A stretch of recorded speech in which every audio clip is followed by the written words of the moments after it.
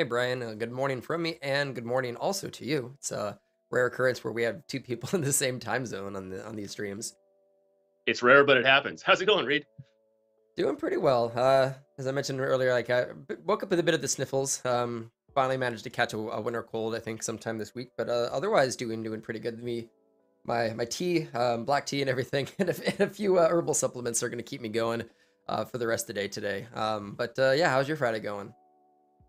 Oh, it's pretty good. It's actually it's the week started pretty rainy and it's really nice out. I was out on my bike for like 2 hours yesterday. It was fabulous. So I'm kind of hoping it stays that way so I can do the same thing this afternoon. It's been pretty nice. It was either Wednesday or Thursday this week where, as my friends in London call it, pea soup fog, the one where you can see only a little bit in front of you, and the half the day was completely thick and dense, and then by by the afternoon, the low hanging clouds went away, and it was just completely clear skies. We've had a lot more of those here in the Northwest than usual, I think, this winter. See, those are my favorite because like in the morning, you get really down, and then when the sun actually comes out, like it's the best thing in the world. You're like happy and beaming for like an hour because oh my goodness, you can actually see sunshine. It's no longer a horror movie. Exactly. I'll mention a couple of things that we'll start out with. One, just for people in the chat. As I mentioned in the feed, I do have a couple of new reactions. So as we go through today with Brian, similar to me, he loves comments, questions. So let's keep it very interactive. And any of the little reactions that you use on that little YouTube React button in the lower right to do the 100, the confetti, claps, and all that other stuff, I basically just monitor the chat. And if I ever see one of those, I have an ability to kind of animate a quiet little fun reaction onto the screen to show people that you might have liked a particular thing. So keep it interactive with us, and let us interact with you as much as you can. But otherwise, I'll hand it off to you, Brian, to give a little bit of background about yourself. I think this is your second or third time on my stream. Second. Just the second time, yeah. So I've done this once before, so I'm probably less nervous than I was last time, but I'm still sort of riding that wave a little bit. So yeah, my name is Brian Grant. If you don't know me, I am a Power BI person, I guess. I was actually looking at when I bought my first book on DAX, and I think it was 2013. So I've been doing it for that many years, doing it a whole long time now. I'm here in beautiful Portland, Oregon, another West Coast person. And I get to spend all my time working for SkyPoint doing Power BI stuff. It's fabulous. It's the most fun thing in the world. I can't believe I get to do it. Yeah, and I'll say just as a quick anecdote, you have you're one of the few people who probably has more energy than me when it comes to presenting, and that's a hard feat to accomplish for sure, because we both get constant feedback on the fact that we are bubbly, which is great, but at the same Yes. time, we probably think and talk at a faster pace than the average individual. But I also just love the way that you break down visually a lot of the DAX processes, and I've seen some of the work you built over the years. Like, how long did that one page take? You don't want to know, but this was probably about 8 hours to build this single page with all these little boxes and dependencies where these things auto update. You change a value here and look at the cascading changes so you can observe how the formula is working. It's like, it's impressive, but like, man, like, you have 45 of these pages and this one page took you 8 hours. So I know you put a lot of time and dedication into the material that you built over the years on teaching DAX. Well, yeah, and there's like I mean, I think you probably share this too. There's a frustration because as people say, DAX is simple, but it is not easy. And you're sitting there, once you've learned it, you're thinking to yourself, I understand this, I get it. How come I can't just explain this to somebody? It's so crystal clear in my head. How come I can't just take that idea, lift it, and drop it in someone else's brain? It just tends not to work. And so there's like a Yep. desire to constantly being to say, how can I use images and animation to show you what's happening in my brain? So you go, oh yeah, when Brian says it's simple, or when anybody else says it's simple, you go, yeah, I get it. I get why you say it's simple, right? Yep. And j- watching the visual dependencies of something to a degree, and its connection pieces, I think helps for a lot of people. So it is nice to be able to see that. And you were doing those kind of things with DAX before we had the debugger, and now we have the DAX query builder and all these other things, which honestly help a ton to start breaking this stuff down. But none of that really existed before. So I'm certainly excited to see that, and also just to see where you'll be taking us today with walking through and um, removing some of the complexities, I think, about the back end of how DAX works. So yeah, we'll If you're see how ready, we I can, do. yeah, let's, I can flip over to the screen and we can get Yeah, started. let's get this ship in the water. Let's see. Oh, I'm seeing my. Oh, I see. That's just Skype being silly.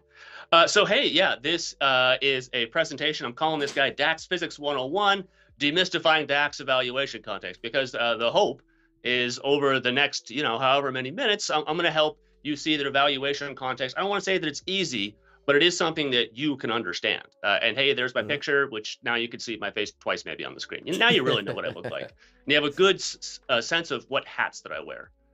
Okay, so let's keep going through this. Let's see. Come on, you can do it. There we go. So, little background on the presentation. People have been bugging me a long time. Reed, I know they've been bugging you too, to write a book. Hey, when are you going to write a book? When are you going to write a book? When are you going to write it? Yeah, do you get that quite a bit? I'm guessing you do. Well, I honestly, yeah, like, and especially with quite a few publishers across the board who all publish those, I get emails a few times a year asking about those. A little less now, I think, just books aren't being written as much anymore, but Yeah. it is a common question for sure. Yeah. So, like, people always want to hear that, right? And they always want to know when it's coming out. And so, forever people asking me, and I had some stuff happen a while back. I don't want to go into it, but it kind of like it put a pause in my work on Elements of DAX. You kind of noticed that my content on that just kind of dropped off the map. There's a reason. I won't go into it, but I had some time to think and consider, what did I do good there? What could have been improved? And all that led me thinking to myself, well, yeah, I really should write a book.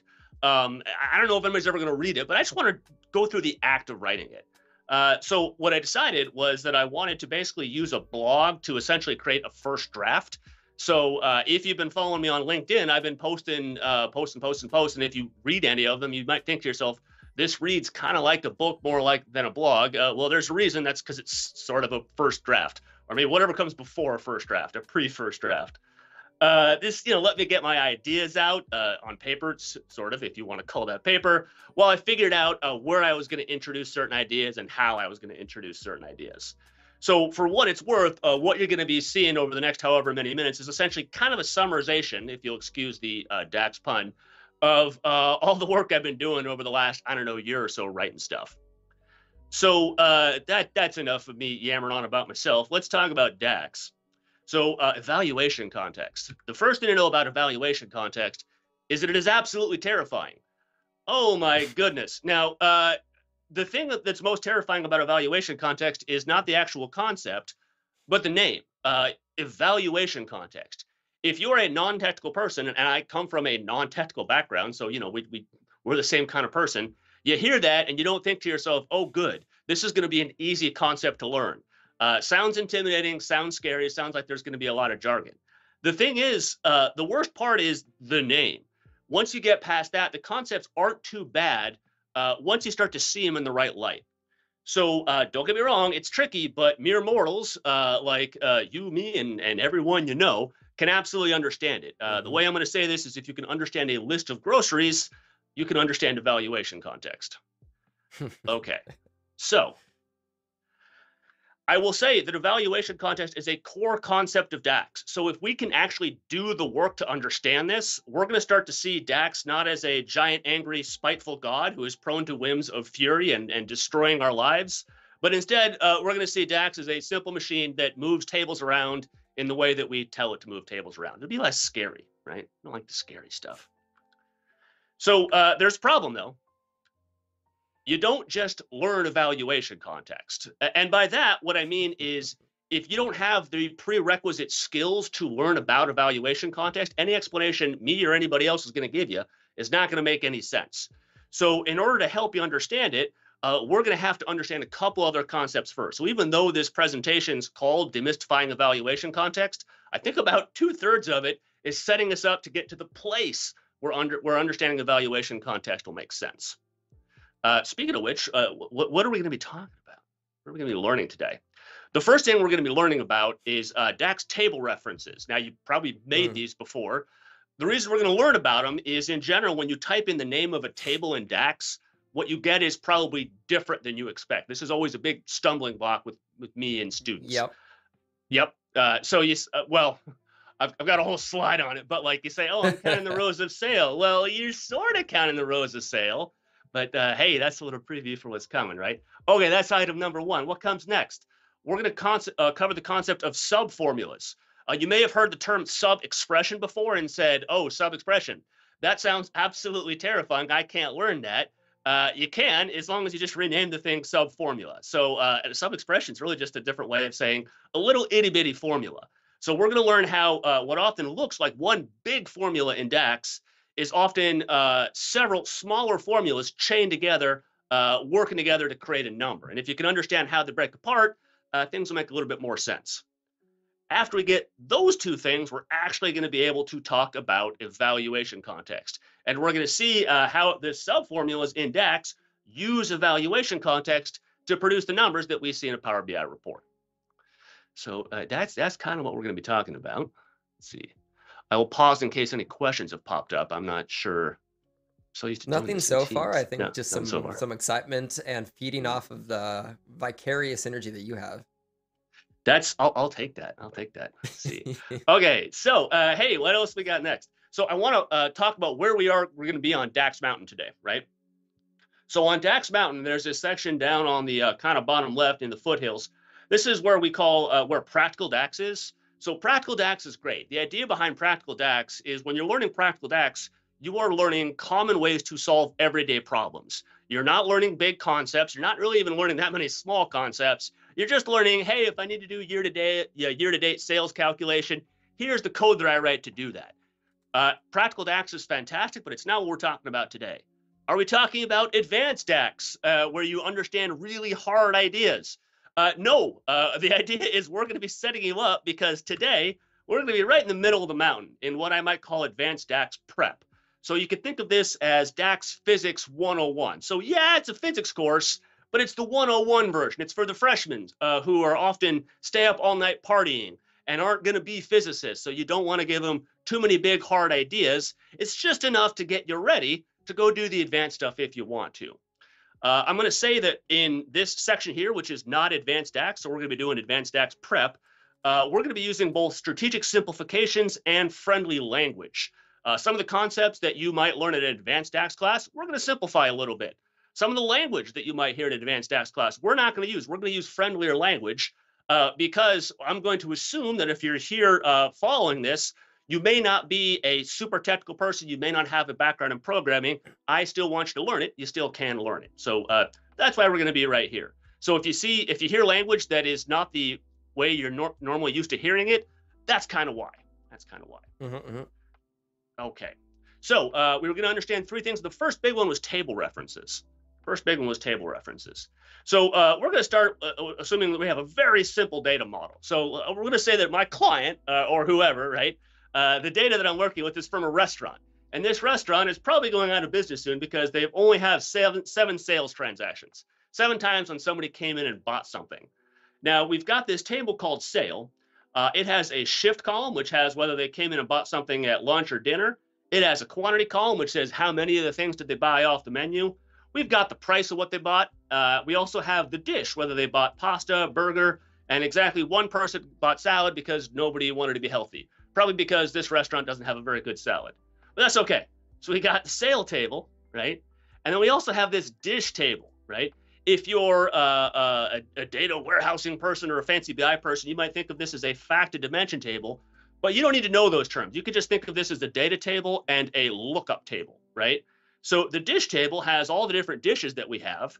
It's got pasta, burger, and salad. It's got the type of the dish and how much it cost. Now, what we're assuming here is in Power BI, we've set up a relationship between these tables, a many-to-one relationship, which in my mind is just a fancy way of saying a lookup relationship.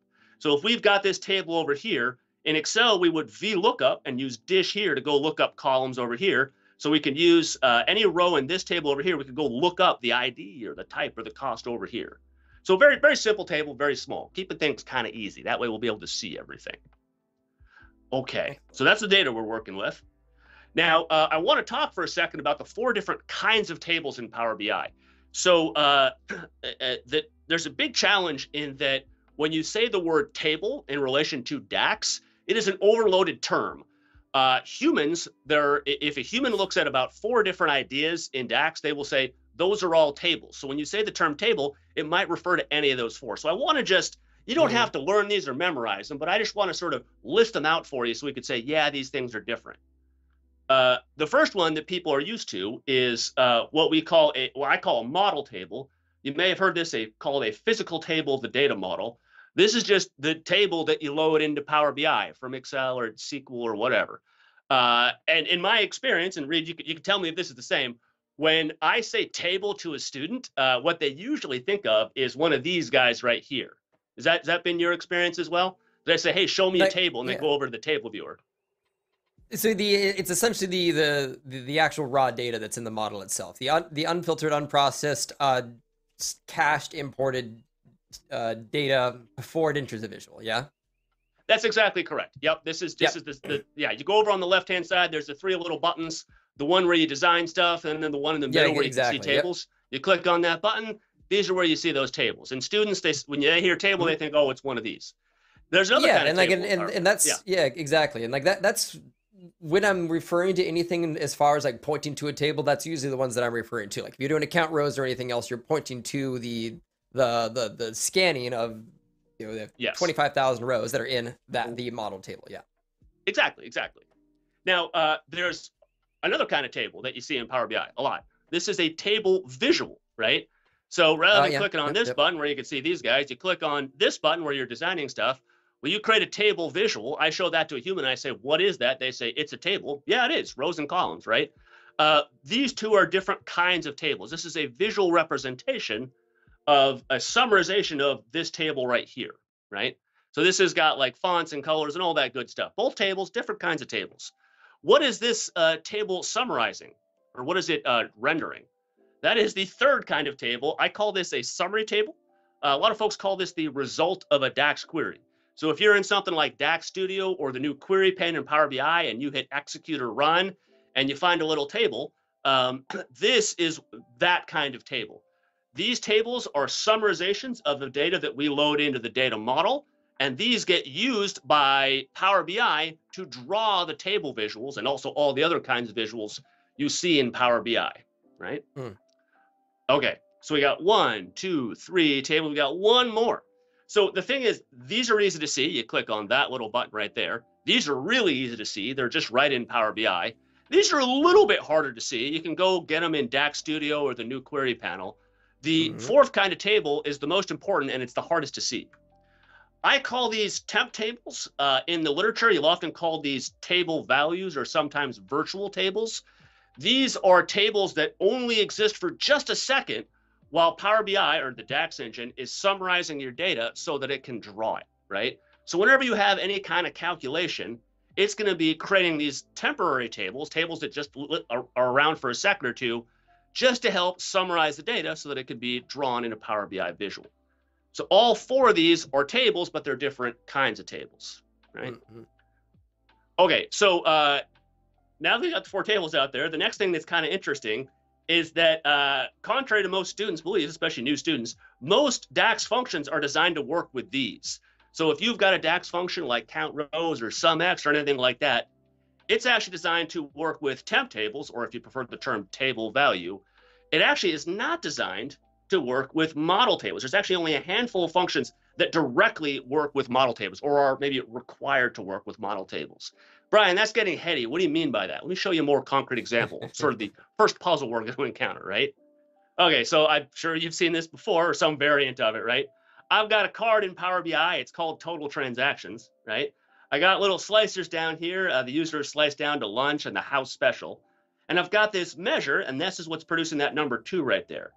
And it's counting the row of sale, right? So my first question is, what are you counting the rows of? Well, what do you mean, what am I counting the rows of? It says in the code right there, I'm counting the rows of sale. That's what it says in the code.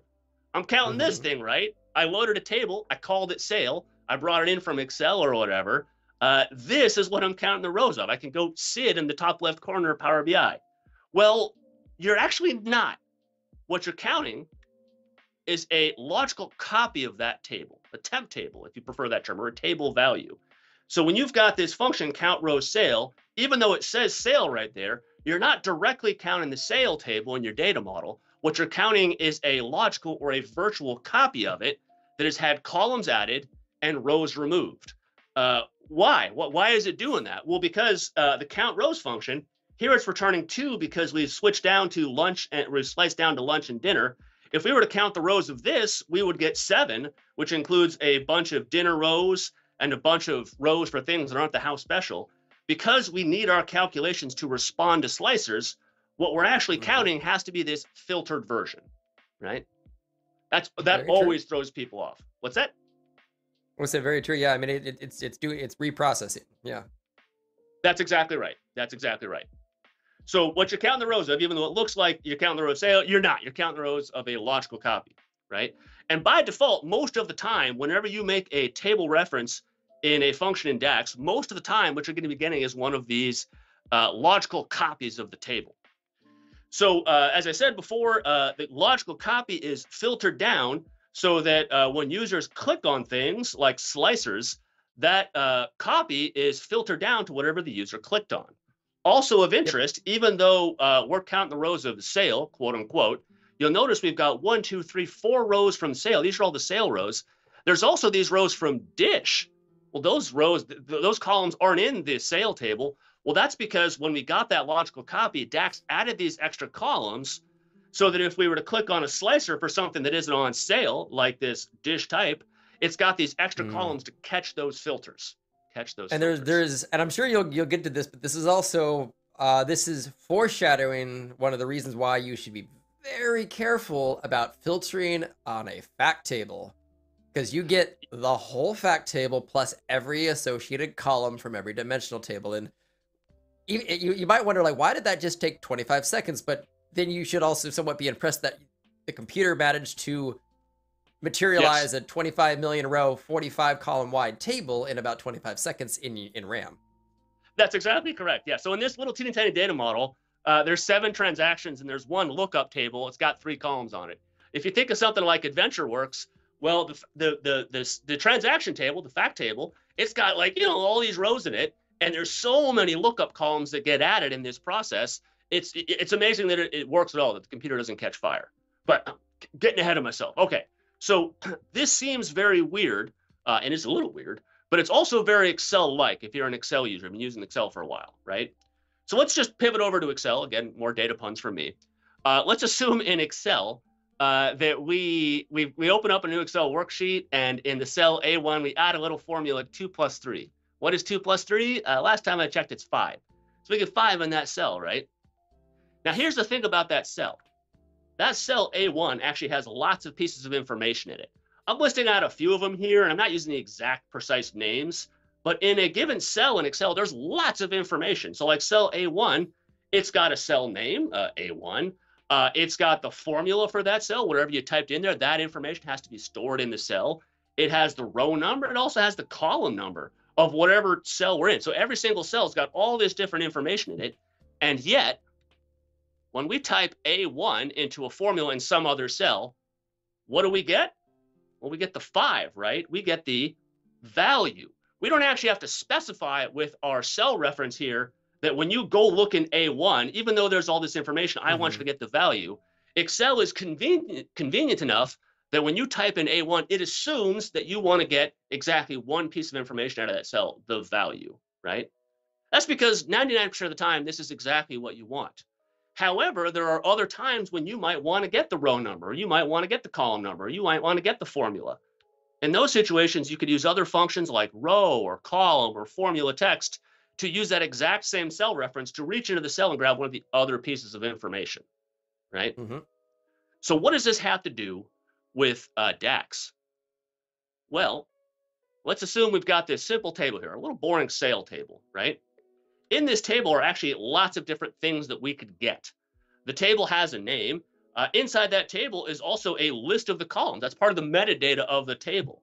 You can also, inside of that table, grab an unfiltered copy of the table, or you could grab a filtered copy of the table. There's lots of different stuff you can grab. And yet, when you type in the name of a table anywhere in DAX, most of the time, what it's going to give you is that filtered copy, right? This is what you want 99% of the time. If instead you want an unfiltered copy or you want a list of columns, you've got other specialty functions like remove filtered or all or is filtered. These use that Mm-hmm. exact same table reference to go grab the other stuff, right? So this is very confusing to folks, because if most folks think once they finally figure out, when you type in the name of a table, you get this filtered copy, and then they start to think about how functions like remove filters or all works, and it just doesn't make sense. That's because sometimes you could use these specialty functions to go grab the other stuff, but most of the time, what do you get? You get that filtered copy, right? Exactly. Oh, yeah. So. I want to talk about how DAX gets to that filtered copy, because it's going to be meaningful for what we're doing in an evaluation context. It's pretty easy. SQL folks will understand it. Excel folks will understand it. It's not that complicated, right? So let's talk about how we get that filtered copy out of sale right there. 3 simple steps. The first step I call the simple copy. It just makes a copy of whatever table you asked for. So if we've got this sale table right here, it's just going to make a copy of it, right? Excel folks are going to recognize this as copy paste, right? SQL folks will think of this as sort of like a select star from sale. You're just selecting all the columns from that table, right? That's step number 1. Step number 2, I call the super lookup, although you may have also heard it called table expansion. Both names are just fine. The idea here is DAX is going to use the relationships between the tables to go look up all the columns it can. Because the sale table is allowed to look up things from dish, right? DAX is going to look up all these columns over here, right? This is sort of like a left join on relationship. Or if you're a Excel person, it's kind of like a bunch of VLOOKUPs, and it looks like this, just sticking all these columns on the end, right? Okay, so why does it do that? Well, that's where the third step comes in. This I call auto filtering. So in this last step, we apply all filters from things like slicers. So if we got these slicers over here where a user has clicked on lunch and how special, we're going to filter this thing down. And when we do, we're going to keep all the rows that are lunch, and we're going to get rid of all the rows that the shift does not equal lunch, and get rid of all the rows where the type does not equal how special, and we get our filtered copy right there, right? So by adding these extra columns onto the end, by expanding the table, inflating it like a balloon, we add columns that allow us to apply filters from columns other than on the sale table, right? So Excel folks will recognize this as clicking on the little filter buttons to filter things down. SQL folks will recognize this as sort of a where exists, or also, if you want to be even fancier, a semi-join, right? Now, there's one more thing I want to insert here, because it's actually why I'm showing you all this stuff, right? My illustration now makes it look like you click on the slicers, and those slicers directly filter the columns right here. There's actually a thing in the middle. And by a thing, I mean a context. And all I mean by that is, because applying these filters is so important, DAX actually maintains a list of what filters to apply. And the list of filters to apply has the very fancy name of a filter context. So when you click on slicers anywhere on your page or do any other kind of filtering stuff, what's happening is DAX is putting filters into the filter context. It's maintaining this list of filters to apply. So when I click here and here, DAX says, oh yeah, I'm going to write this down. That way I remember to apply a filter for lunch. I'm going to write this down. That way I remember to apply a filter for how special. So when these filters are being applied in this filtering step to get our copy, the way that DAX knows what filters to apply is it looks in this thing called the filter context, which is just the list it uses to keep track of what filters to apply, right? And that's all filter context is. I know we're going to do evaluation context a little later properly, and we're getting into it a little bit now, but filter context is just a list of filters. That's it, right? So one thing you may be noticing is that the filters don't look like you're used to, probably. So in DAX, filters are tables. This doesn't make any sense to a human that a filter for lunch would have this weird little table where it says sales shift lunch. However, for a database, this makes perfect sense. And more importantly, it's really, really fast. And because we want our models to be super duper fast, that's why DAX keeps track of its filters in this way, as tables, right? Let's see. Okay. So. I want to point out that if you have any function that responds to slicer selections, functions like sum or min or max or average or distinct counter values, any function that you use that pays attention to the slicer selections where the number changes when you click on slicers. Buried inside that function somewhere are these 3 steps. These are the 3 steps that DAX uses to take the filters from things like slicers and actually apply them so that we get different numbers when we click on the buttons. Yeah. Any questions out in the chat? I tend to be kind of a steamroller. No, I'm a few comments about from Greg just on the some of the amazing speeds of hardware on being able to process this at millisecond speeds with all of this. The one thing that I've also as a comment for me is just on filter context is sometimes referred to I believe as well in like Microsoft Docs as the query context that comes automatically from the visuals. Essentially, it's everything that's on the page from your cross filtering, slicers, filters, anything that users click that applies a change. That's absolutely correct. The slicers tend to be the easiest for students to sort of understand, but also things like the filters pane, that'll do it. Cross filtering, you click on a slice and a pie chart, the other stuff on the page filters. All those things are doing the same way. They're all putting filters into filter context. Yeah, even the bookmarks that can apply them, the drill through, anything that is applying to the visual that you're looking at an external filter to a degree, some other object on the report canvas that is applying additional filters to it. That's right. That's absolutely correct. Yep. Yeah. Yep. Okay, so we've talked about a lot of stuff. You actually don't need to remember all of it. There's really just 2 pieces of information I want you to remember from this section. Number 1, most table references in DAX create a filtered copy of the table. So if you do count rows sale, DAX is giving you a copy of that sale table, a logical copy, where columns have been added and filters have been applied. You're getting that filtered copy. How does it know what filters to apply? DAX keeps a list.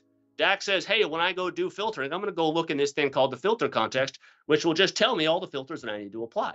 And that's it. That's all you got to remember from this section. Okay, let's keep on plowing through. And now we're going to talk about subformulas. I love this section. Okay, so we've got our table references. Let's go talk about subformulas. So most DAX formulas actually contain 1 or more subformulas in them. Subformulas, right? These are just small formulas inside a larger formula. So if you've ever written a formula, you can also write a subformula. This is the little teeny tiny formula inside the bigger formula. Now, in the documentation, you won't hear these called formulas and subformulas. You'll hear them called expressions and sub-expressions. I find when I use those terms for students, and Reed, you can tell me if your experience matches this. I say, oh, well, what are you typing in there? Oh, it's an expression. They freeze up, right? Unless they come from a strict programming background, they don't know what an expression is, and they feel kind of dumb because I just used a word like everybody else on the planet but them knows what that word is. You don't have to know what that word is. If you've ever written a formula in Excel, it's basically the same thing, right? And in DAX, our formulas can contain little smaller, tiny formulas in them. I'm sorry, I said I was going to ask the question, and I kind of steamrolled over that. Yeah, no, it's fine. It's I've used not quite subformulas, but I've used subqueries because a lot of people I've taught have certainly had a bit of like a database background. So like if you've written a view and you know that time where you need to like have a smaller table cached inside of the view to as part of some inner join or something like that, like similar thing. Like there are steps to logic. There are some ifs. There's a inner part that has to do math first, and then there's the second math and the third math. That's basically what you're doing here. Is you're applying logic at layers of an and maybe go for the fun analogy with Shrek of like layers of an onion. Yes, that's exactly right. Yep. And I think one of the ways that I think a new person they're sitting next to somebody who's a DAX expert, and there's a giant mountain of code, and the person just goes, yep. They're like, how did you do that? Well, it's because the person usually is able to spot the subformulas and see how the layers of the onion interact. They can look at one layer at a time. So it's not difficult for them because they know how to make the little pieces bite-sized, right? Okay, so let's talk about those subformulas. There's just 2 kinds that we care about. The first kind is a per row formula. This is the subformula that runs once per row of a temp table, right? Just a little formula that's going to run for every single row. The second kind is a new filters formula. This is a subformula that runs with some new set of filters. This is a little abstract. Let's make this a little more concrete. We're going to start with the one on the left, per row formulas. So here we've got some iterators. We've got the sum x function, the average x function, the max x function. Here's the way iterators like this work with the little x functions. Argument 1 is instructions for creating a temp table.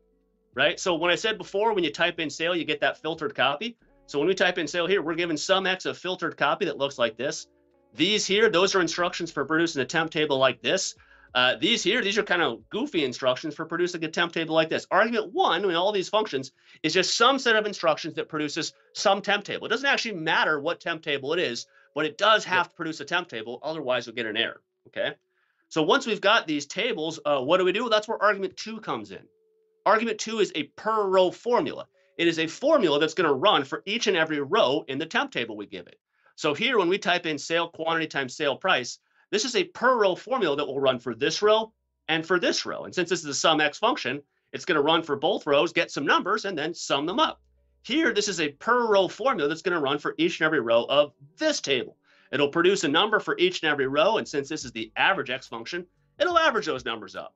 Down here, this is the max X function. So this per row formula is going to run for each and every row of this temp table right there.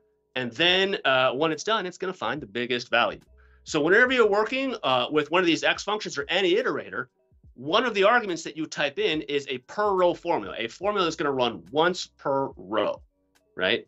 That can be confusing to folks because if you come from an Excel background, when you type something into an argument like this, in Excel, it resolves the formula and then passes in a number to the function.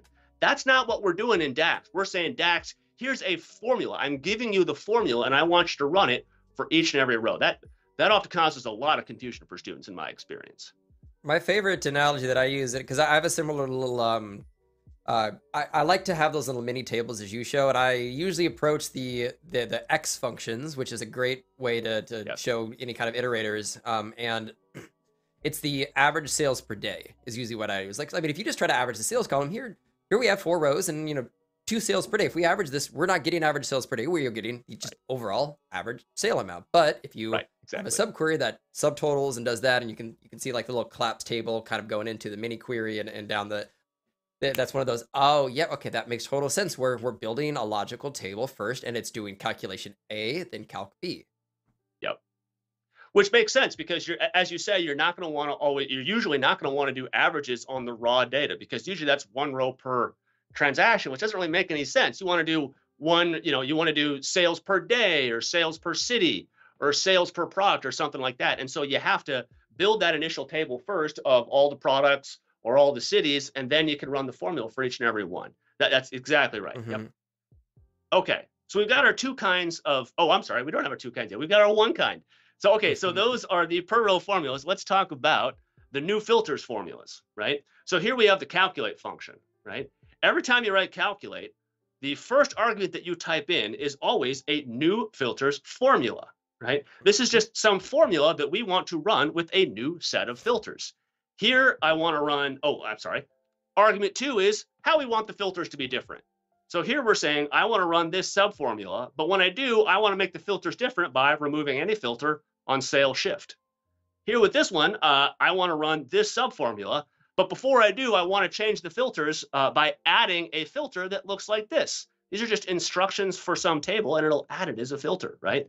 Here, I've got this new filters formula right here. I'm saying I want to run this subformula, but only after I add a filter that looks like that, right? So argument 1 with calculate, what is the formula you want to run after the filters have changed? Argument 2 of calculate, or 2 plus, how do you want the filters to be different, right?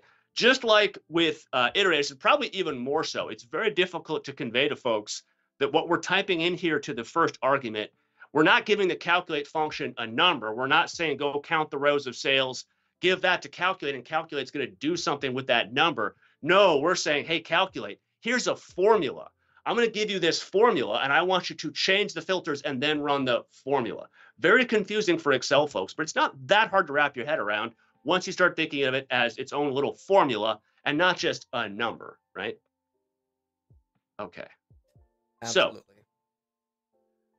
we've got our per row formulas that run once per row of a temp table, and our new filters formula, subformulas that run with new filters, right? Those are the 2 kind of subformulas we care about.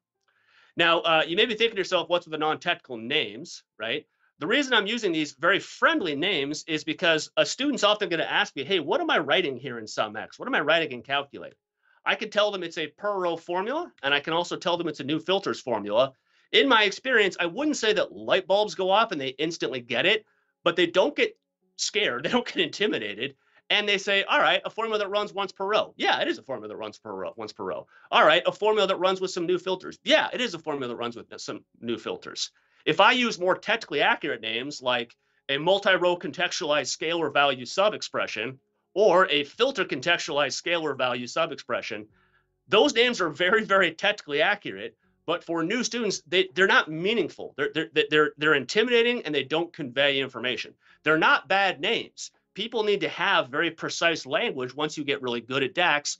But if you're new, the names per row formula and new filters formula, those are just fine. They convey the idea properly. Okay. Yeah, exactly. And there, I mean, I like the the term syntax, Sugar, and to a degree, I think there are ways to using that Star Trek approach of the super complicated theory, and it's like overinflating a balloon. Like it's okay Yes. to reduce an analogy sometimes to something a bit more simple, as long as you give context of both. Right. With some of those, the like a data table instead of a fact table. Like mention the fact that like in documentation, if you see something, it'll likely be called a fact table, but you can think of it like a data table. So you give them. I try to give them the analogy, but try to explain things in layman's terms, but also make sure that if you're ever reading an article, likely it will be called this instead, but you can conceptualize it this way. Yeah, and that's really important too, because a lot of times the people that are learning, they've gone out and read documentation, they've seen these other terms, and now they think they've got twice as many ideas to memorize. Well, there's not twice as many ideas. You're just using different ways of describing the same idea. Yep. It's very important that they get that fancy term because that's what's going to say in the documentation. But it's equally as important that you give them something that they can start with that is not intimidating and also explains the concept in a way that a new user can understand, right? Exactly. Yes, 100%. I agree. Yep. Okay, so there we go. So let's talk about formula decomposition. So to help us understand this concept of a chain of formulas, what we could do is we could visually break the subformula out into its own little box. So here I've got this one big formula. I've highlighted the subformula. It's a little easier to see now, but I can make it even easier to understand if I actually pull the subformula out into its own little box, right? So now just visually, when I'm looking at this, I'm decomposing it and saying, okay, the way that this thing works is I've got this code right here, and then it creates a subformula that does this little extra bit over here, and I can understand them as essentially two different formulas, right? So this decomposition process, it's going to make the formulas bite-sized and also a whole lot easier to understand. This is fairly useful when we're talking about small little formulas like this. It gets a whole lot more useful when we've got something like this, where our one big formula has a subformula, and that subformula has another subformula inside of it, a chain of subformulas. By breaking it out, this thing that looks big and scary and intimidating, you say, all right, well, I only see like two little functions in there. That's not too bad. This little rectangle only has one function in it. That's not too bad. This one only has one function in it too. So each individual block of the code becomes a lot more manageable. This is sort of like what I was talking about before, where you sit down next to the DAX expert and they look at, mount code and they go, yep, yep, yep, yep, yep. In their eyes, in my experience, they're able to break the formula apart like this. And wherever their blinking cursor is, they can say, I know where that subformula starts and I know where it stops. And I can see all the subformulas underneath it and I can see all the parent superformulas above it, right? That's why they're easy to break it down so fast, in my experience, right? That mimics sort of what you see out there? Yeah. Well, and then the one thing that I will definitely say that I'm an intermediate user with Tabular Editor. I definitely don't do nearly as much of the fancy like full deployments, never opening desktop that some people do with CI/CD and all that stuff. But one thing that I learned recently that it actually has is the peak code option, where you, if you're looking at a long measure that has I can't remember if it's only for variables or if there's just a measure reference, but I believe that either or one of the two, you can right click peak code and it shows you a little mini pop-up window of the actual like measure behind the referenced calculation. So it kind of does what this is doing. If you need to step back and kind of see those, and using the DAX debugger, it does really help break it down. So like my encouragement often to people is, if you actually need to get better at not making DAX faster, but learning DAX, Tabular Editor is actually really good for that, especially with the debugger tool. Like DAX Optimizer is great for, getting the Ferrari speed out of it for Right. sure. But actually walking through and seeing like how the filters work and all of that, it's my favorite learning tool just because it's so easy to step through and kind of see what happens when you change filter context with the debugger, especially. Yeah, and that's a good point too. I often see even, I mean, not just beginner users, but a lot of intermediate users, because DAX is so tricky, they kind of like sidestep some of the conceptual stuff, and they go more towards using a lot of doing a lot of optimization, trying to get the thing really fast. And I say, well, I've spent about 30 hours trying to optimize this thing and make it faster. And I say, okay, well, so tell me what your code's doing. And they say, I don't really know. I got to let it up a Stack Overflow. It seems to work. I think it's doing the thing that I want. And I'm just kind of clicking around to make stuff faster. By using tools like Tabular Editor to try and break things down and understand it, I think people should spend more time doing that. Because if you understand how the code works by doing approaches like that, when you go to optimize, it'll make a whole lot more sense. And also when something doesn't work, you have a better answer for why, right? Which is kind of useful. Exactly. Okay. I was and just before you move on, I actually have a good question just conceptually about DAX. So, when do you think is the right, what do you think overall would be the right level for learners to be at to transition from simplified terminology to a more formal, correct terminology? I would say probably as soon as a learner gets it, as soon as a learner has a tactile understanding of the concepts, go straight to the more advanced concepts. Those friendlier terms, they're only there to act as a step on the step stool up to those more advanced concepts. The advanced concepts, they're more precise. They will work better when you're trying to understand very advanced stuff, and all the documentation is written with those. So once you get the friendlier language, and not just a little bit, you really get it. You're sitting there typing code, and you click your cursor in a block and you say, yeah, that's a per row formula. You click your cursor in another block and you say, yeah, that's a new filters formula. Once you understand it at that sort of tactile level, jump immediately to the more advanced concepts. I mean, you don't have to like stay up at night with 3x5 cards, but there's no reason to wait on that. Once you get it, use the advanced stuff. Just a stepping stool. Is that a good answer? Perfect. Yeah. Yeah, that's excellent. Okay. So where are we going? Let's see. So when we break it out like this, each piece is bite-sized and they're easier to learn, but there's actually an even more important reason that we break these things apart like this for understanding DAX.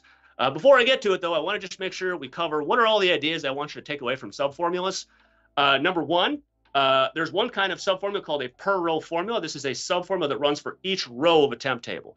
Whatever you type into argument 2 of one of the X functions, think of it as a per row formula, a formula that runs once per row. The other kind of subformula we care about is a new filters formula. This is a subformula that runs with some changes made to the filters. This is always argument 1 of calculate. So whenever you use calculate, and you probably use it a lot, whatever you're typing into argument 1, that's what you're telling calculate. This is the formula that I want you to run after you change the filters. Argument 2, 3, 4, 500, those are the ways that you want the filters to be different before you actually go run that subformula, right? Lastly, decomposition is a technique that we could use when learning DAX to pull the subformulas out of their own little boxes so we can identify them a little better. Okay. Now, we're finally ready to talk about evaluation context. What, like 45 minutes in? Right? But that's okay. We're setting ourselves up properly. Now this will start making sense. Okay. So DAX formulas and subformulas. Every time a subformula or formula runs, it's going to do so with at least one pair of lists in place, right? So here we've got our decomposed measures, right? We've pulled out the subformulas in their own little boxes. Every single one of these rectangles, every block of code has to have at least one pair of lists in place. Some of them will have multiple pairs of lists, but they always have to have at least one pair of lists. These lists hold important information that the formula or subformula might need. When this little formula is running, it might need information from either one of these lists. When this formula is running right here, it might need information from these lists. Those lists contain critical information that the subformula is going to need, right? Furthermore, each pair of lists is given to the subformula by its parent function. That sounds complicated. What that means is the lists that are generated for this little subformula right here, they were generated by calculate. So the new filters formula, that's argument 1 of calculate. So calculate is actually building the lists for the subformula. Over here, With this per row formula, right, the pairs of lists that are generated over here are created by the SUMX function. SUMX says, hey, you're going to need these lists to run. There's important information you're going to need. I'm going to put them in these lists for you, right? So it's almost like the parent function is handing down important information to the subformula using these lists. So the parent function, be it calculator SUMX, says, hey, you're going to need some information, but don't worry. I wrote down the information that you're going to need for you. I put it in these two lists, right? What are the names of those lists? Row context and filter context. Row context is a list of all the values in the current row. Filter context is a list of all the current filters, right? And when you get a pair of those, there's almost even an extra set of quotes that needs to be on current row, right? Well, yeah, that's because row can be so many different things. Yes, and there's also, if you want to get, if we move from a DAX 101 course to a DAX like 201 or 301 course, it could be the list of values from the current rows, but that's okay. This is the simplified one. We'll leave off the quotes, which should be there, and we'll leave off the S, which should also be there. It's just the list of values of the current row, right? That's fair. Oh, no. That's absolutely correct, right? And when you pair these two things together, what do you get? An evaluation context. What's evaluation context? A pair list with useful information. That's it. That's all it is. This next slide has no pedagogical information, no pedagogical use, but you can't put this up on the screen if you don't do this, right? Hooray, evaluation context. Okay, so what I'm really saying here is every single formula or subformula needs to have at least one evaluation context for it to run. One pair of lists with useful information, right? Every single formula needs at least one row context and one filter context. Some of them will have multiple pairs of row context and filter context, but it needs them to run because that's where important information is. What do these things look like? Well, okay, hold on. Hold your horses. What is evaluation context? A pair of lists where important information is stored for a subformula to use. What does it look like? This is how I envision row context in my head, just a list of all the values in the current row. And this is how I envision filter context in my head. Just a list of the filters, right? For what it's worth, I've got my own name for the things in the row context. I call these current row values. Every value in the current row, I just call it a current row value, right? And what do I call every item in the filter context? My fancy name for them is just filters, so it's not a very fancy name. But that's it, right? Now, you might notice that some of these things in the row context right here, they have little R's next to them. What does that mean?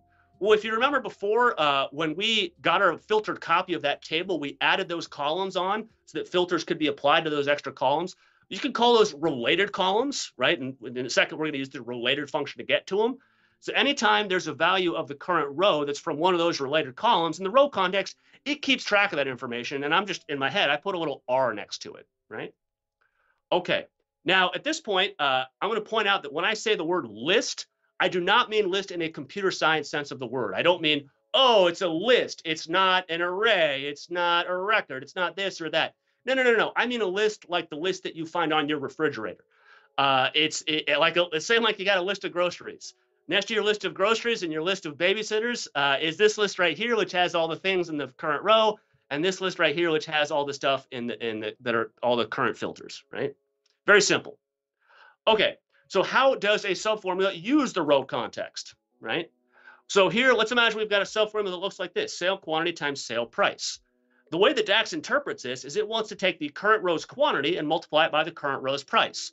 Well, thankfully, we have all the values of the current row written down in this list right here. So when DAX sees this, it says, all right, I'm going to go look up sale quantity.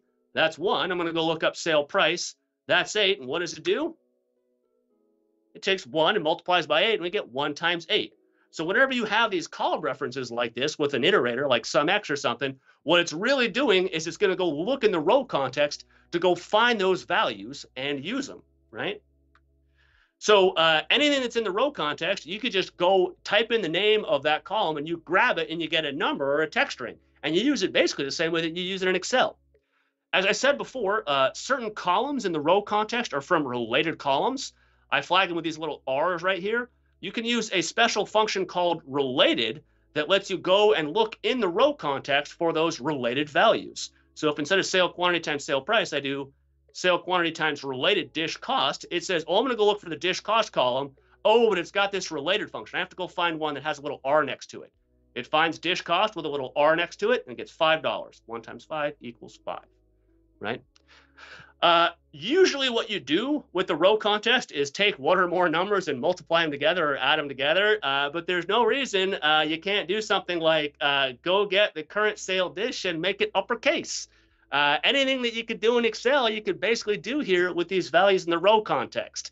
It's just a list of values that you could get. You can get the numbers, you could get the text strings, you could get the dates, and you can manipulate them basically the same way that you would do in Excel, right?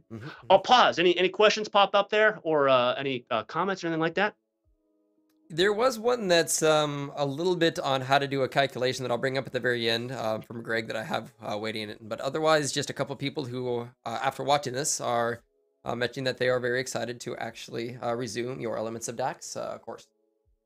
Oh, yes. That's fabulous. Okay, so that's great to hear. So okay, I'm gonna keep going. Okay, so that's how row context gets used. Let's talk about how filter context gets used. We've already seen this, right? Remember when we do count rows of sale, and I say sale gives you that filtered copy, and I say when it applies the filters, the way it knows which filters to apply is it looks in this list called filter context. That's exactly how it works. So when I do count rows of sale right here, that reference to sale, it's going to go look in the filter context to figure out what filters do I need to apply. What filters does it need to apply? One for lunch, one for house special, and then the filtered copy we get is filtered down to lunch and house special, right? So anything that you do in a subformula that uses the filters, it's going to go look in the filter context to know which filters to apply. Okay. Okay. So what is evaluation context? I mean, I could get really, really technical, but you don't need a super technical understanding of it. What you need to know from a new user's point of view is it's a pair of lists. One is a list of values in the current row. These give you numbers and text that you use just like you would use in Excel, right? The other one is a list of filters. These get used for anything that does auto filtering. Anytime you use a function like sum or min or max, or you type in the name of a table and it automatically responds to slicers, this is the list that it goes into to figure out what filters do I need to apply. Okay. Okay, fine. But how does stuff get put into the lists? So I'm gonna show you a sort of abstract way of doing this. Then we're gonna make it more concrete in a second. Okay. So here's the abstract version. I'll kind of burn through it because it's less interesting. So how does Calculate produce a set of lists for the new filters for me? How does Calculate produce an evaluation context? Well, what happens is Calculate makes a copy of the evaluation context it was made in. So since Calculate's happening here in this rectangle with these evaluation context, Calculate makes a copy of it. And then what does it do? Well, whatever changes that we typed into argument 2 of Calculate, it's going to go make that change to the filter context. So here we told it to remove any filter on sale dish. So Calculate will look in this list of filters, and if it finds any filter on sale dish, it'll get rid of it. Then what does it do? It's got a prepared set of lists, a prepared evaluation context that it hands over to the subformula to run with, right? Okay, that's a little abstract. Let me make this more concrete. So let's imagine we've got a Power BI visual that looks like this, where we've got total transactions, all shifts, right? And the way that formula is written out is this. It's calculate, count row sale, remove filter sale shift, and I've also got these slicers right here, right? So what does this thing do? Well, before I get into the diagram, just quickly, this is the subformula. We're going to go run count rows sales after we remove filters for sale shift. What does that look like? Let's find out. So we're going to start with our measure in a box like this. We're going to decompose it. Boom, pull it apart, right? Just like that. I've got these little lines here just to keep our little formulas and subformulas separated, okay? So now let's remember that the user had clicked down to lunch and house special, right? What does that mean? That means the initial evaluation context for this measure right here is going to have filters for lunch and house special, just like that. So this is the initial evaluation context for the measure, right? And so now what's going to happen is Calculate's going to build a new evaluation context for this subformula to run in. So how's it going to do that? Well, it's going to make a copy of this, and it's going to remove any filter on sale shift. Notice over here, we've got a filter for sale shift equals lunch, and a filter for dish type equals house special. Over here in this new evaluation context, we still have the filter for house special, but we got rid of that filter for lunch. Why did we get rid of the filter for lunch? Because the filter for lunch was on sale shift, and we specifically said, I don't want to remove any filters on that column, right? So this is how Calculate builds a new evaluation context for the subformula. And now that we've got Question this new, in regards yeah, to the different types of evaluation context that you're talking about. Specifically, right now, you are referring to, filter context, row context. Mojo Jojo, great name. yeah, it's a good name. Wanted to know, yeah, about the with these different types of evaluation context. Are they all evaluated at the same time, or is it the consultant answer of it depends? I think the consultant answer of it depends, and it depends also what you mean by evaluated. Once the evaluation context is built and the subformula goes to use it, the order depends on what's in the subformula. If the subformula uses the Hmm. filter context, that's what happens first. If the subformula uses the row context, that's what happens. If there's parentheses inside the subformula, it just follows the order of the parentheses, right? What's Kind getting of just like used. writing a math formula and where you're putting inner and outer. Like you Yeah, essentially, based on how you need the order that you need it to be, it can be written in. Essentially, is that's I would say, exactly correct. yeah, yeah. Yes. No, that's absolutely correct. Now, in terms of the evaluation context getting built, um, you can make changes to the row context, to the filter context at the same time. That is this thing called context transition, which is a tiny bit fancier, a little more than we're probably going to do. I have a slide for it at the end, but it's kind of in the add-on section. In that scenario, there actually is an order in terms of whether you do context transition first and then add or remove filters. That's a bit more advanced. For general use, no.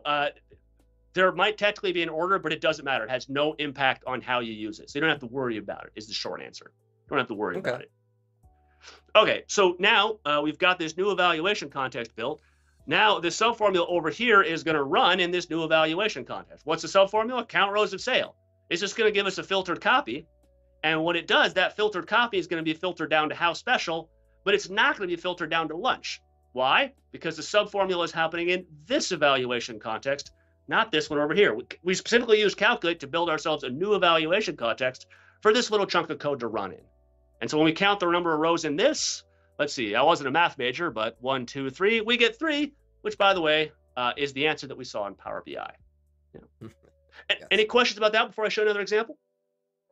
Um, Nothing else other than just, yeah, he appreciated the response that you gave earlier.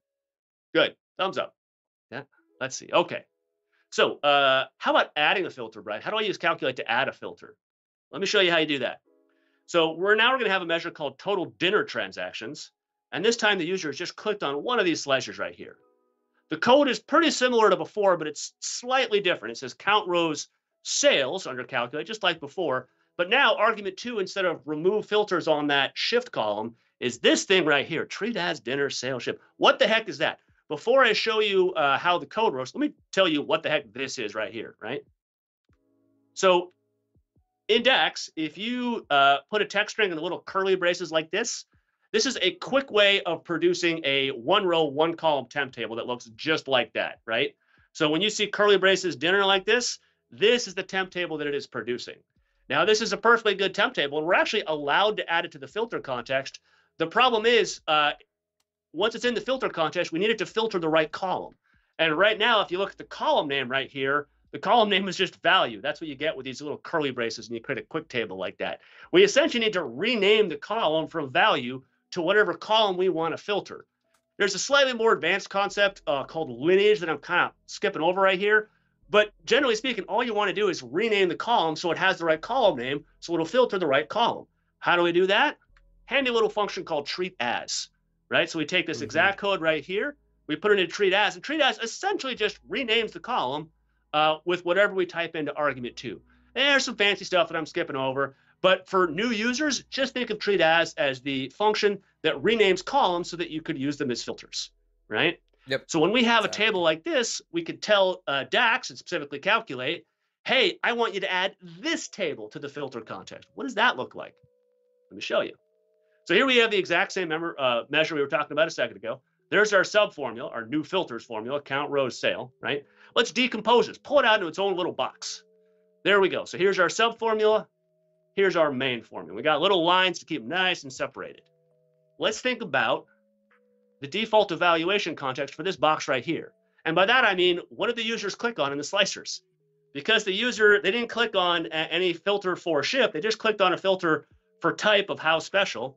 The initial evaluation context for the measure just has one filter in the filter context. This filter for how special right here, right? Mhm. Okay, so like before, calculate's going to create a new evaluation context for the subformula to run in. Well, what's that new evaluation context going to look like? Well, argument 2, it doesn't say remove filters. What we have here is a complete set of instructions for building a temp table. So this right here is going to build the temp table that looks like this, right? And so when you give a mouse a cookie, it does X, Y, and Z. When you give calculate a temp table, it adds it to the filter context. So this new evaluation context right here, the filter context, is going to have this added as a filter, and it's going to look like this, right? So we go from having one filter to 2 filter. We give calculate a temp table, and it adds it to the filter context. Yeah, go ahead. Yeah, let me, gosh, where did my little Thingy go? So, well, yeah, the window that I had to pop this up, I'm just gonna do this real quick, and here it is. Grab it. So pop it up there. There we go. So can you not just filter by putting the column name directly? It looks like with an equal sign. Why use treat as and the rest of that formula? So I'll give that to you. Yeah. So you could. So instead of writing treat as dinner sale shift, you could just write sale shift equals dinner. I have a whole. It's the postscript for one of my blogs, and it kind of goes on for a while. So I could give you a really long answer. You could go find it there. Let me give you a shortish answer. You could totally do that. It absolutely works. The challenge is when you write something like sale shift equals dinner, what DAX is doing is internally, it's going to rewrite that as a longer strip of code. So that strip of code that looks very easy to understand for humans, I just realized I bought this fancy light and I haven't turned it on this whole time. There we go. See if I brighten my face a little bit. So, so you got this strip of code, right? Sale shift equals dinner, right? A human understands that. That's really nice. Well, what calculate needs is a complete set of instructions for producing a temp table.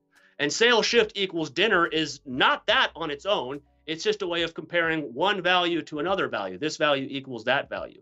The reason it works is when you write that, calculate translates sale shift equals dinner to filter all sale shift, close parentheses, comma, sale shift equals dinner, close parentheses. Now, if you're saying to yourself, that sounds long and complicated, it is, but it is a complete set of instructions for producing a temp table. So if you write and calculate sale shift equals dinner, it's going to translate that into the longer version, and that longer version is going to produce the exact same temp table we see right here. Now, so it works is the short answer. If you'll notice, that only works in calculate. If you try and do similar things elsewhere, like sale shift equals dinner, somewhere other than argument 2 of calculate, you'll get an error. That's because places other than calculate, it won't rewrite it into that longer format. So you could do it. I don't like the really long format. The short format, to me, does not look like a complete set of instructions for producing a temp table. This version here, if I tell a student this thing right here produces a temp table with the wrong column name, and then we rename it, students get the idea, oh, I get it. Argument 2 is a complete set of instructions for producing whatever table I want to add as the filter. So this is kind of the sweet spot. It is technical enough that you see that it's producing a temp table, but not quite so complicated as the full filter all column name, comma, column equals value, close parentheses. That's kind of why I do it like this. Also, for what it's worth, if you ever use the, not the query debugger, but show DAX query in Power BI, what you'll find is when Power BI creates filters from things like slicers, it'll use this exact same format. So it creates a nice little similarity there. Yep. Excellent. Okay, so I gotta hurry up. Okay, so hey, we added our filter here to the filter context.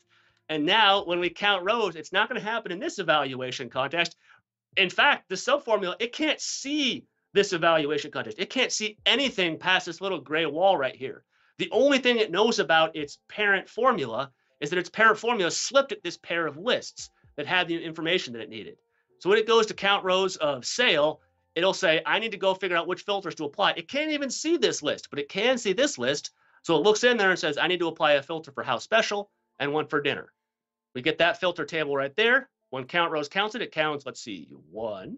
And that is the number that we get back, which is, by the way, the number that we got in Power BI. Okay.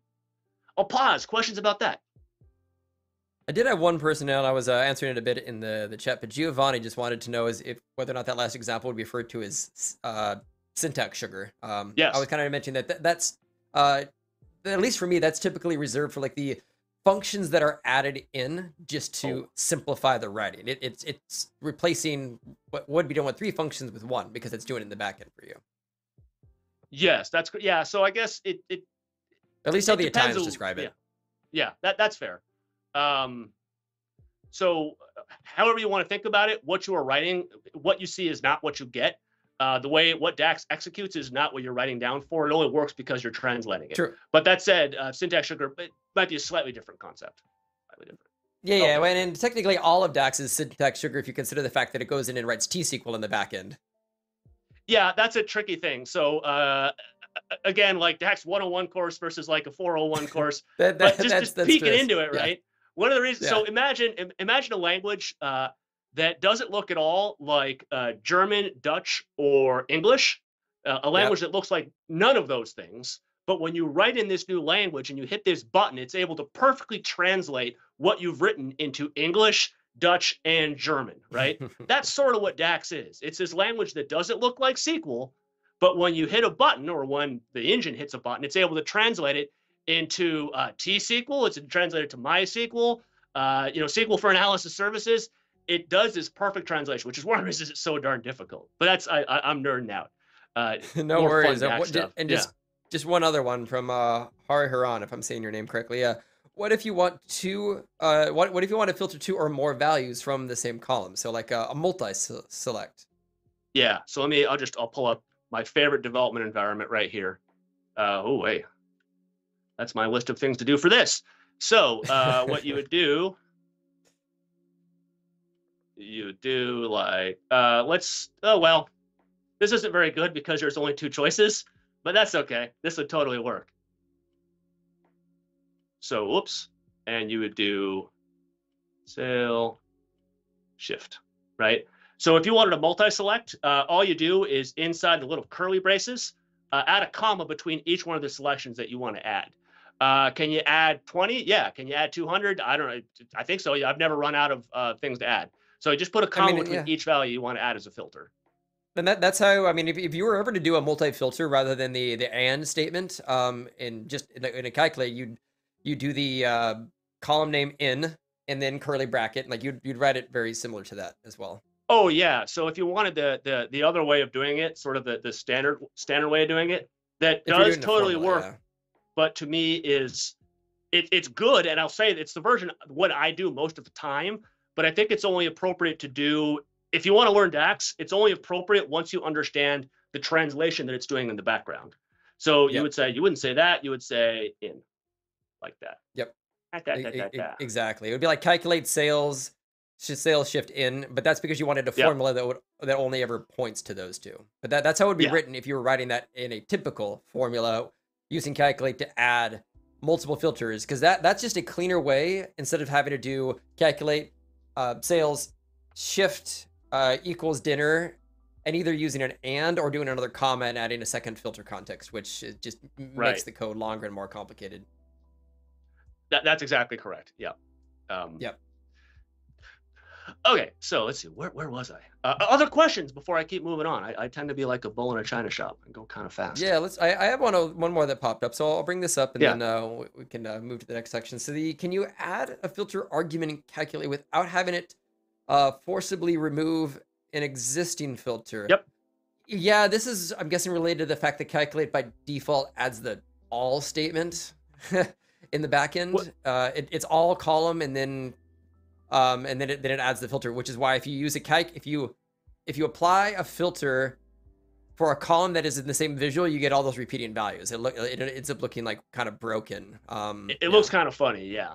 So I think, well, let's see. So I think the question could be, it could be a couple different things that you're asking. In my mind, what I'm hearing is, let's say that I've got a filter. Let's say it's this example right here. I'm going to pull it up on the screen. Right. And I will say, based on what I just said, he did respond with a yes. So I think he's referring to the fact that it does implicitly include the all function in the backend without an awareness. And I forget the exact reason, but I know that years and years ago when DAX was first written, there was a specific coding reason for that, which it does complicate things. But of course, you can't take it out because that would break so many things out in the system that are built off of it today. But there was a very specific requirement on why that was included in that way based on how Power Pivot worked back in Excel in the day. But Yes, Yep. for you, that's the context of this question. Okay. So I think, and the answer is, if you want to, there's a couple different ways to do it. One is you can write it out the long way and you swap out the all function with the values function. But there's another way to do it too. So let's say that I want to add, let's say that this isn't how special, this is lunch. So it says lunch right here. I'm going to add a filter for dinner. Well, by default, when you add a filter, if it's in conflict with an existing filter, it'll block the existing filter. So we'll go from looking at lunch to looking at dinner, right? What if you don't want to do that? What if when you add your new filter, you don't want to remove any filters that are in conflict before? You kind of want to overlap them, if you think like a Venn diagram. If you want to do that, you can do the values thing I mentioned a second ago. The other thing you could do, which is here, let me make this a little easier. And also the keep filters works very well for fixing. You're reading my mind. Yeah, you wrap it in Yep. keep filters. And what this basically says is when you take this temp table and you add it as a filter, if it's in conflict with an existing filter, don't remove the existing filter. So in the example of lunch and dinner, it'd be kind of funny because the filter would say, hey, only keep the rows where people bought something at lunch and they also bought it at dinner. Well, that's 0 rows because you can either buy something at one or the other. But let's say Yep. I had, pasta and burger selected before, and then I do pasta and salad. Well, when I use keep filters, it'll keep the common values between them, and it'll say, oh, it was pasta, and so since it was pasta both time, it'll keep both of them. That was not a very good articulate answer, but keep filters is the way that you do it. Keep filters. Okie dokie. Okie dokie. So let's go. We have to talk about iterators. Burn through this real quick. So, okay. So let's talk about iterators. So here's my conceptual one, then we'll get into actual practical stuff. How does an iterator create evaluation context and setting row context, right? So let's say we've got the SUMX function and we're doing it over this sale table. We're going to run this per row formula for each row of this temp table right there, right? That's the way we think of it. So we're going to run this per row formula once for that row and once for that row. Well, the challenge is the sub formula can't actually see directly into this temp table. In order for it to run once per row, the SUMX function needs to write it down in a list, all the information for each row. So here's how that works, right? SUMX is actually going to make several copies of the evaluation context, once per row of whatever table we give it. So because this temp table up here has 2 rows, SUMX is going to create 2 evaluation contexts. It's going to take this, make this copy here, and this copy right there. 1 per row. Then what is it going to do? It's going to take all the stuff in row 1 and put it in this row context, and all the stuff in row 2 and put it in this row context. So it's going to write down each value's row into a different row context. And then when it's done, it hands that per row formula, these pairs of lists. The top pair has the stuff for row 1 in it. The bottom pair has the stuff for row 2 in it. If this temp table was not 2 rows, but 2 million rows, SUMX would create 2 million little pairs, and in each little pair's row context, you would get the row values for exactly 1 row. Sounds slow, it's very, very fast. Okay, so this is a little abstract. Can we make this a little easier to see? I don't know, I'll try. Let's see how we do. Let's make this more concrete. So let's say that we've got this total sales measure, and we filter down to lunch and how special. Well, here's our measure right here. SUMX, this is almost like a canonical measure. SUMX over the sale table, right? Go get this temp table, and for each row, multiply the quantity times the price. Let's see how that works mechanically. So we take our measure right here, and it looks like this. We're going to pull the per row formula out into its own little rectangle right there. So let's think about the starting evaluation context for our measure. Because the user clicked on these guys in the slicers, the initial evaluation context for the measure looks like this. 2 lists. A list of values of the current row, which is empty, and a list of the current filters, which has all the stuff from the slicers in it, right? Okay, so what is SUMX going to do? Well, it's not going to create 1 evaluation context. It's going to create several, or 2 in this instance, right? It's going to go take whatever temp table we give it and look at it and say, there's 2 rows in this temp table. I'm going to need to create 2 evaluation contexts. One that has all the stuff for row 1 in it, and another one that has all the stuff for row 2 in it. And they look like this. So the sub-formula here gets 2 evaluation contexts, 1 for each row of this table. And here in this row context, you can see we get lunch, 1, $8, burger, house special 5. Lunch, 1, 8, burger, house special 5. For row number 2, lunch, 3, 8, burger, house special 5. lunch 3, 8, burger, house special 5, right? And notice all the columns that are from not the sale table, those looked up columns, the related columns, they have little R's next to them in the row context. So now the per row formula is going to run not once, but twice, or I should say more accurately, one for every evaluation context that it has. So it's going to run once with this evaluation context and once with this evaluation context. So when it runs in the first evaluation context, we're saying sale quantity times sale price. Well, sale quantity is 1 and sale price is 8. So that's 1 times 8, and that gives us the number 8. That's the number we get for the first row. When it runs for the second row, sale quantity times sale price, well, here sale quantity is 3 and sale price is 8. So we get 3 times 8, which is 24. So we get $8 for the first row, $24 for the second row. 8 plus 24 is 32, which, by the way, is the number that we saw in Power BI. And so that is how iterators take the initial evaluation context they started in, make enough copies for every single row of the temp table that we give it, put each row's values into one of those row contexts, and then when the per row formula runs, it has a place to go look up the values of each and every row. Okay. I'll pause. Questions about that? No questions on just, as always, a lot of good additional context on expression context from Greg and a few others chatting about that. My only comment was I'd love to songify your read off of the row context menu, like lunch 1, 8, burger special. I feel like that would be a great songified sound clip. Oh yeah, we could do one of those where you use the what do you call it? The auto tune to sort of move it up and down. Exactly. I feel like there's apps where you give it something and it automatically puts a beat and a melody to whatever you're saying. I think that would be. I'll see if I could do that as a fun highlights follow up to this when I re-promote this next week. That will be quite entertaining.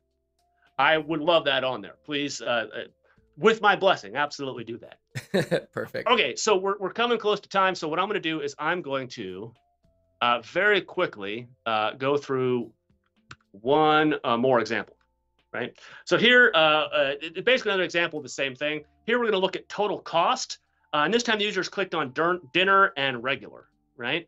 So we're going to do total cost. We're going to iterate over that copy of the sale table, the logical filtered copy. For each row, we're going to multiply the sale quantity times the related dish cost. Let's go see how that looks.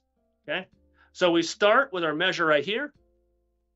We go ahead and pull it apart, decompose it. So we've got our parent formula and our sub formula over here, right? And now we're going to think about, okay, what is the initial evaluation context for our measure? How do we know that? We just look at the slicers. What are the slicers on the page, right? The user has clicked on dinner and regular, so the initial evaluation context for our measure looks like this. Here in the filter context, we've got a filter for dinner and for regular. So what is SumX going to do? Well, first, it's going to go get this copy of the sale table, that filtered copy right there, right? And it's going to say, hey, when I get this, I'm going to apply filters for dinner and regular. So you can see that we're getting dinner and just the regular rows right there, right? So it's 2 rows because I only have room to draw 2 of them, but it's a different 2 rows, okay? So here we've got dinner where somebody bought salad and dinner where somebody bought pasta. So what is SumX going to do with that? It's going to say, hey, I'm going to copy this evaluation context 2 times. And in the first copy, I'm going to put all the stuff from this row. And in the second copy, I'm going to put all the stuff from this row.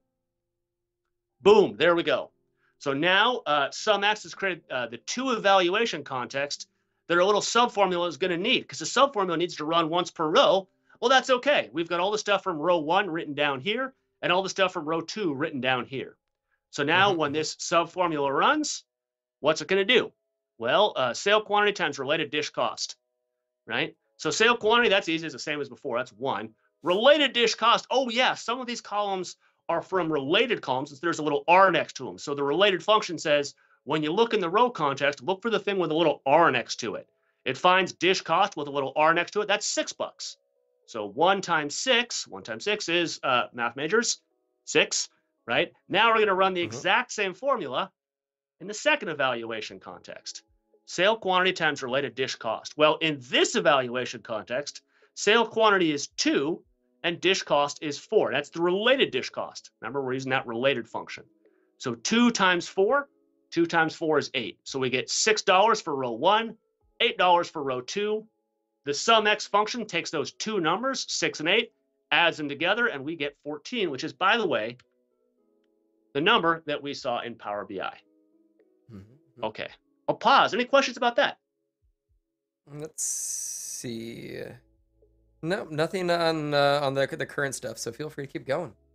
Fabulous. Okay, well, I will say, is there anything else we need to know about row evaluation context? Yeah, but not in this presentation. We've already talked about more than enough stuff. We're at like 10:55. I need to stop talking. We covered plenty of stuff, guys. You want to know more? So congratulations, you're done. You made it all the way through this thing. Oh, except for one more takeaway slide. We like these takeaway slides. So takeaways for evaluation context. Every subformula runs with at least one evaluation context in place. These are pairs of lists that hold useful information for the subformula. The row context has the list of all the values in the current row, and the filter context has all the list of current filters. The calculate function is in charge of making changes to the filter context. This is going to affect things like table references, which need to know which filters to apply.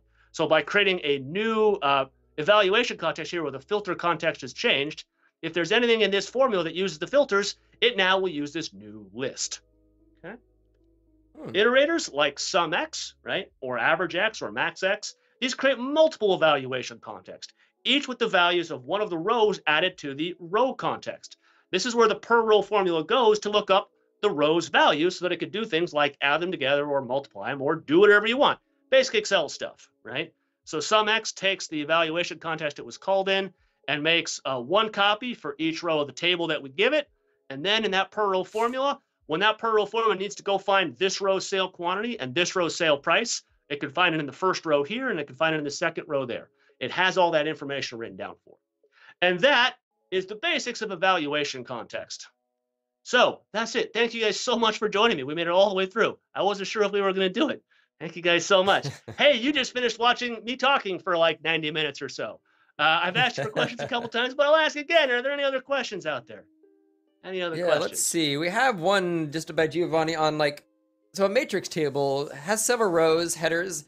I'll maybe stretch that out to assume that they're probably looking at some of the subtotals as well that are also included in that, which isn't really at the row level anymore. It's aggregated. So, how does the evaluation context work in a complex table visual like that? Yeah, so when we start learning evaluation context, I start with the slicers because they're the easiest to think about, right? The next slightly more complicated things is things like a matrix, where both you've got like rows and columns and also their subtotals. So the way that it works is it uses this fancy concept called context transition. The way context transition, So the way context transition works is when you, let's assume not a matrix with rows and columns, let's just assume a matrix with rows and subtotals, just to make our lives a little bit easier, right? The way that DAX creates that is it initially creates what I call a breakdown, which is in the DAX query, it creates a little table, a temp table that has all the different combinations for our rows, including the subtotals, right? And then for every single row in that virtual table that will create that temp table, it runs the measure. And what the measure does is for each one of those rows, it goes and says, okay, I am in the tuna fish sandwich at lunch row. I'm going to take those values for tuna fish sandwich and lunch, move them out of the row context and into the filter context, right? And then when I'm in a subtotal row, there will be a value for tuna fish, but there will be no value for lunch. And there'll be a little bit of metadata that says this is a subtotal row.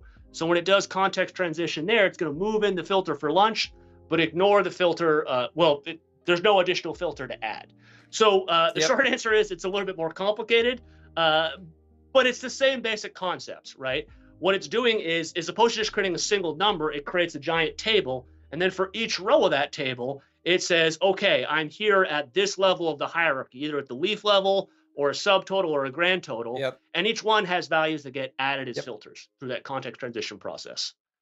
So, and it's that was a long answer to a short question. Yeah. I'll very lightly touch on the whole like subtotals totals subject, which has had some conversations in the last year about that. But it is the reason that if you know what you're doing with DAX, the every value that you see, you can essentially write the measure in a way to put anything you want in there.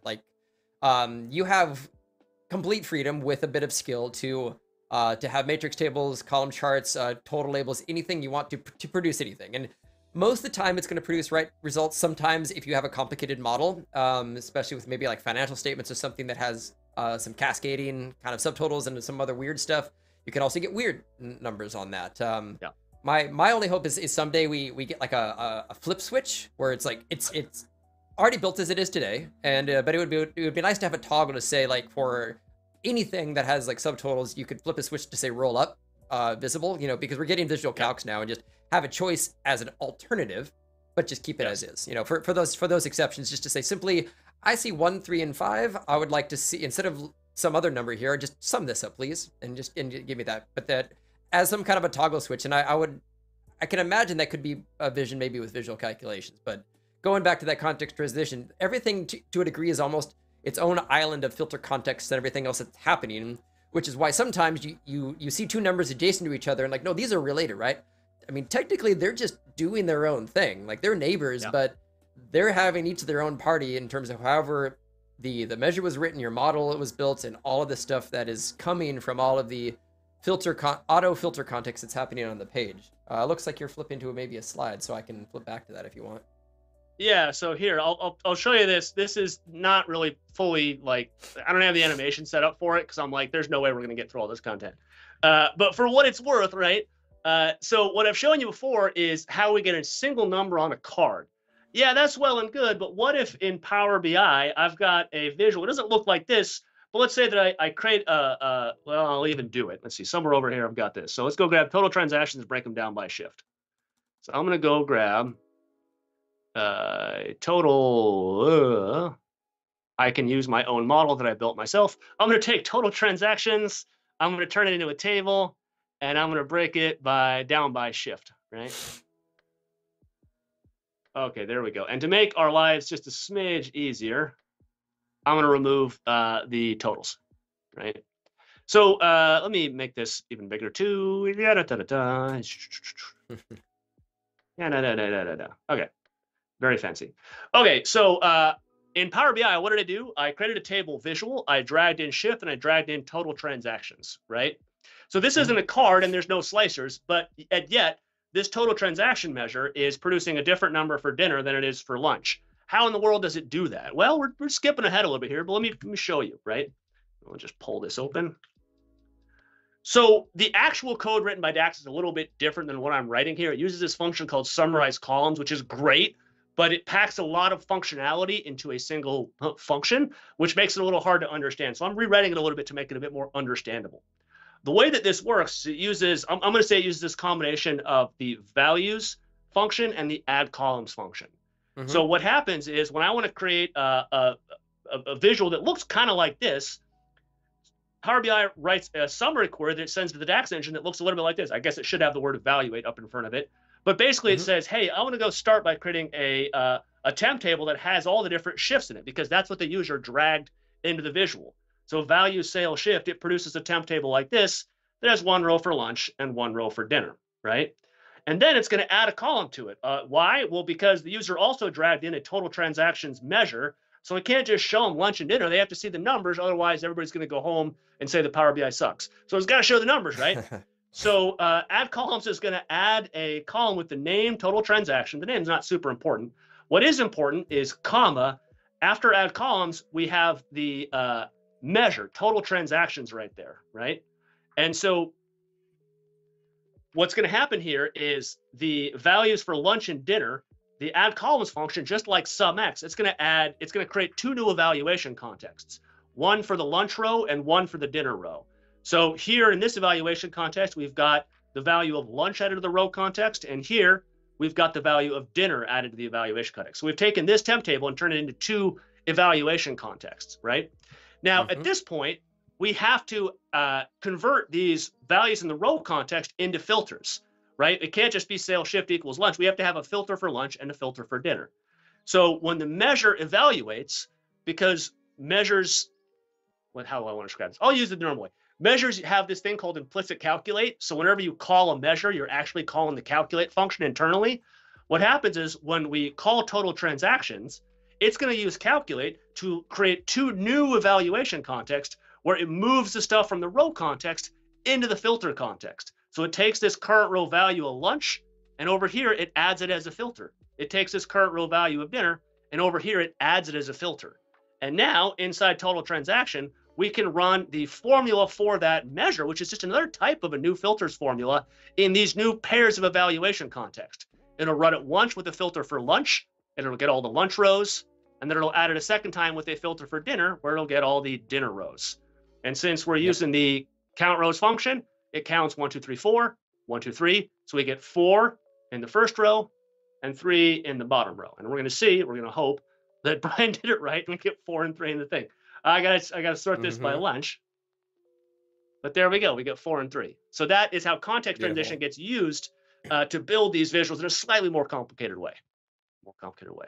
Sorry, I couldn't resist. You mentioned context transition. I had to talk about it. We're going to do, let's pop over here. We'll do 2 last questions, and I think we'll use this to wrap up. So one will be hopefully an easy, quick one for you, but will you ever do anything again with elements of DAX or any updates on that? So what I'll say is this book that I'm writing is designed to be Elements of DAX 2.0. I take all the stuff that I built with that, I figured out what worked, and I keep it, and I figured out all the stuff that didn't work, and I change it. So in Elements of DAX, I had this concept called revisers, and so I said, calculate. It's a reviser, and I'd say it over and over and over again, and people would be like, I have no idea what that means. And so I said, all right, I won't use the word reviser. I'll focus on argument 1, which is the new filters formula. It's the same thing. It's the exact same thing. I just change what I'm focusing on. As opposed to changing on how do we describe the measure, I focus on what we do argument 1. So the short answer is if you liked Elements of DAX and you want more, go check out the blog. That's where all that stuff is. My hope is I get a few more posts in, I can start actually taking the blogs and turn them into videos. But that's kind of where I'm going with it. So medium length answer to a short question. And I think one last good follow-up on this is the considering also that visual level measures are coming out, and we'll try to keep this short and sweet, but it's a new it still applies in all of the base foundations. The one additional thing that couldn't have really been done before is it is a downstream calculation, which is in a lot of ways actually really cool. It pre-calculates all the numbers for the visual first, but then it uses the exact same DAX logic at the filter context level to do all of its everything evaluated is basically at the generated filter context table that you showed, which in many ways can be super performant. And I have a whole video with Jay that we talk about an hour for this, but I'm guessing of all the things to maybe talk about in terms of your core class versus your blog stuff, I'll think this would be one of the bigger ones, just because it's one additional piece of the pipe in terms of downstream logic you could choose to apply. And it looks like you flipped over to something, so I'll switch back to that. Yeah.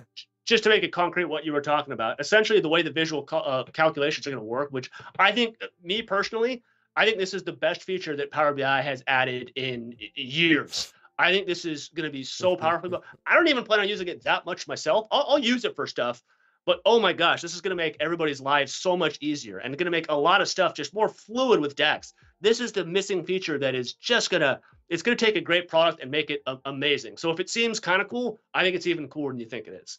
That said, kind of the way technically it's going to work is in Power BI now, what the query does is it generates a table that looks like this, then it stops. It hands this table to Power BI and says, okay, go draw this with different fonts and conditional formatting and all that kind of stuff.